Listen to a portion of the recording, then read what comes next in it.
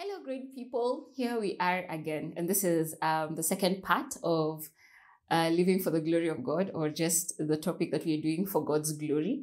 And I'll start by saying that I'll be introducing a theology that I came across a few years ago that has really defined the kind of Christian that I am today. But most importantly, it has defined how I do life in terms of living for God's glory. So the theology is basically the cat and dog theology. And I'm sure, well, most people haven't heard about it. So I will just take a few minutes and explain. The cat and dog theology is a basic concept or teaching that is based on the study of the characters of a cat and the characteristics of a dog. Now, when I talk about the cat and the dog, I'm sure that many of us understand it because at some point in your life, you have interacted with a cat and you have interacted with a dog. And if you have been observant enough, you realize that these two animals behave very differently. Like very, very differently. These two animals, how they go about their lives is very different. So I will draw examples from my personal life. So growing up as a young girl, at one point, my parents got a cat. And so one time my dad had bought some nice meat in the house and my brother and I were very excited because there's nothing as good as just having nyama mingi, saa zenye watu wako kidogo kwa nyumba, because you know you will definitely have a lot to eat. And so with the excitement of wanting to just prepare some good stew with my brother, we get to the kitchen and realize that the meat that we had set aside to prepare was missing. It was actually wrapped. It was missing. And a few minutes later, we just hear some noise and, like those noises. And then we just check under the table and the cat was feasting on our meat. What we did to that cat is probably something we do not want to talk about in public. But basically, with all the love that we had shown that cat, with the milk that we had already poured for this cat, the cat still wanted to have our meat. And that is very typical of cats. A few years later, we moved and my parents got a dog. But this is a very different experience. Every time we would sit outside and just be chatting over one thing or another, the dog would always find its way to sit where we are and always looked like he was listening into our stories and for some reason was very ready to follow us wherever we went. So when you just stand up, he'll follow you. And every time in the morning when we woke up and opened the door, you would hear him on the door, very excited that you have come. And these two differences for me made a lot of sense when I came across the cat and dog theology.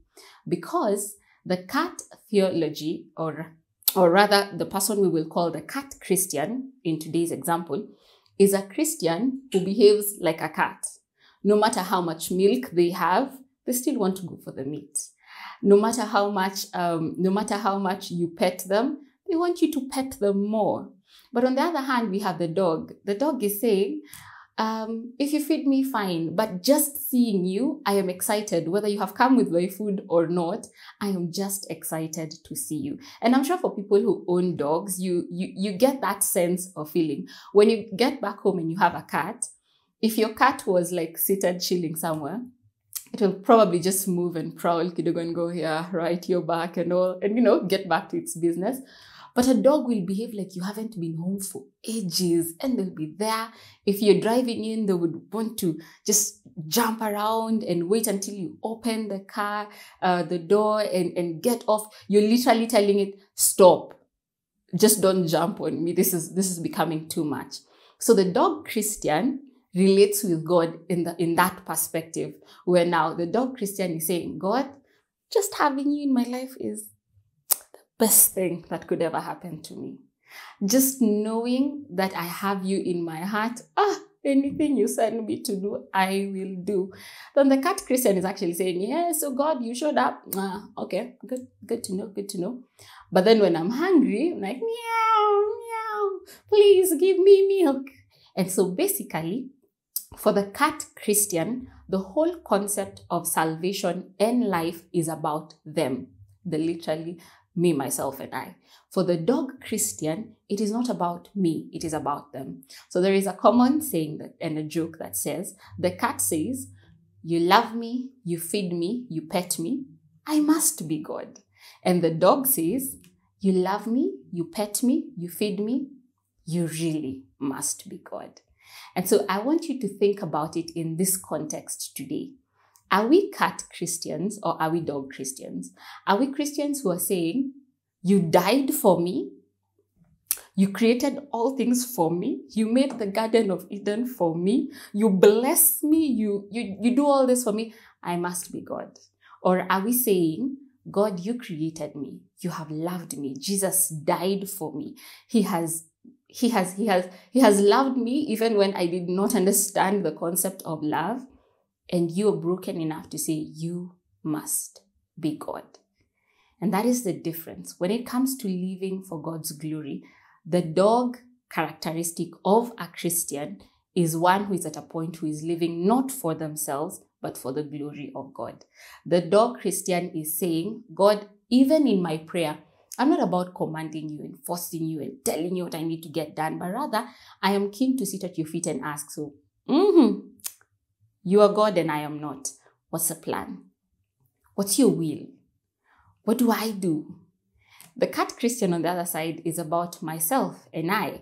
And that is why I think being in the church for a while, I listen to feedback that people give, especially on a regular Sunday service. And just from that feedback, you can be able to tell, you can be going, it's okay. I get where you're coming from.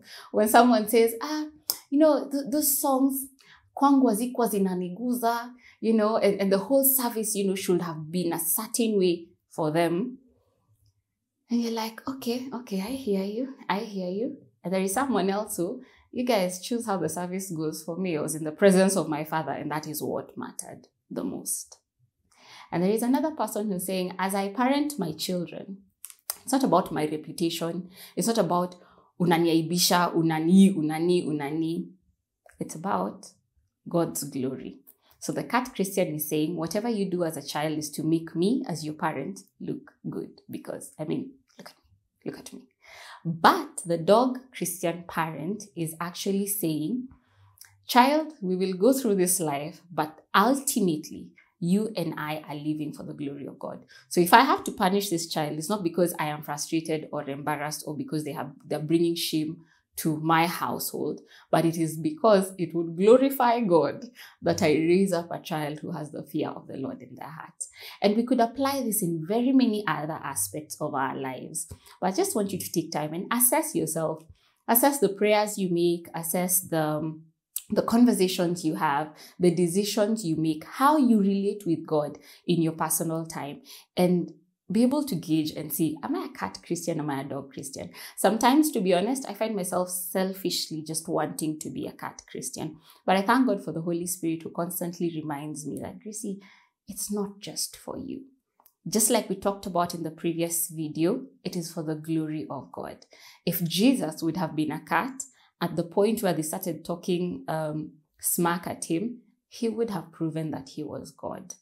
But because there was a cause that was greater, he went through all the shame, all the pain, all the heartache, up to the point where the very people who he was dying for, who he was reconciling to God, declared that he be crucified, but he still went through the process.